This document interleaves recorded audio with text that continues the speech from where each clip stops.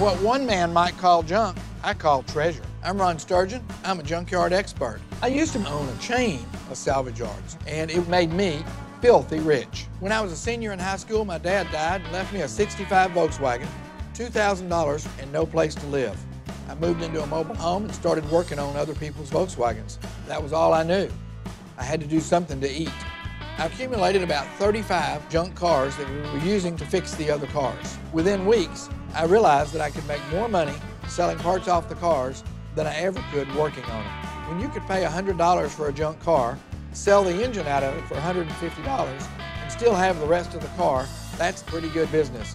As we grew and we got more employees, it became obvious that we needed better methods of keeping track of what we had. In 1986, we put our inventory on the computer. The computers gave me a huge competitive edge. Over the next few years, we doubled sales every year, and we grew to 6 locations, 150 employees, and $15 million in sales. It's a 30% net profit.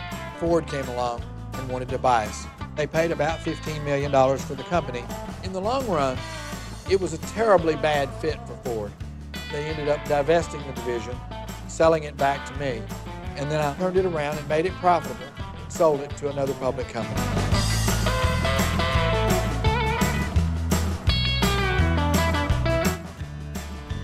I always told him that the junkyards were a dirty business. But what can I say? Made me filthy rich.